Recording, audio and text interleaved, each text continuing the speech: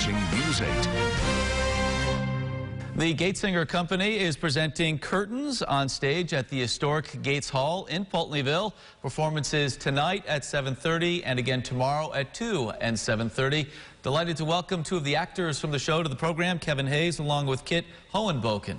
Great to have you both here. Welcome. Thank you for having us. All right, Curtains. It says underneath the musical comedy Whodunit. All right, Kevin, give us a sense of what's happening here. All right, so the main whole plot line of the story is opening night. The leading lady is she collapses on stage right after the bows happen, and then she's rushed to the hospital. And then it's later revealed by the detective that she was murdered. So it kind of sends it into this whole kind of, well, who done it? So it's kind of a play within a play, yes, right? Correct. You play Bobby Pepper. How does Bobby factor in? Yes, so Bobby is not only the choreographer of the play within the play, he's also the star of it. Okay. So he's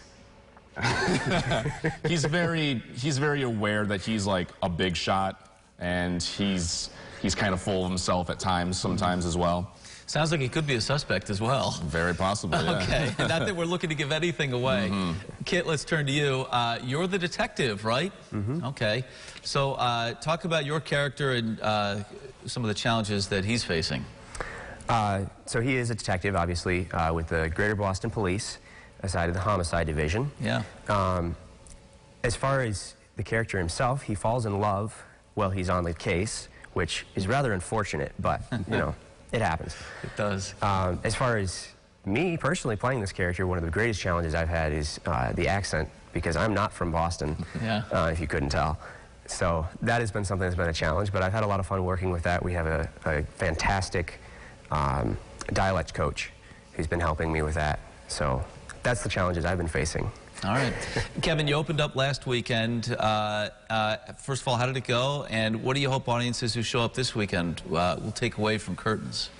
Well, first off, the opening weekend went very well. We had a lot of nearly sold-out crowds, especially Saturday and Sunday. Yeah. The thing I want people to kind of take away from the show is don't assume anything, because if you do that in your show, you're going to be completely sideblinded when it gets to the end. Yeah. We like that. You know, just kind of go with it and see how it plays out. Great. Well, listen, Curtains, we're looking forward to this weekend's shows. We appreciate you taking the time to come in. Thank you. We should mention as we go, our colleague, Alec Richardson, is in the cast as well. And we're excited about that. If you want to check it out, still time to get your tickets online, gateshall.com, or try and get them right at the door at the historic Gates Hall as well. For more information on Curtains, we've got it posted on our site at rochesterfirst.com.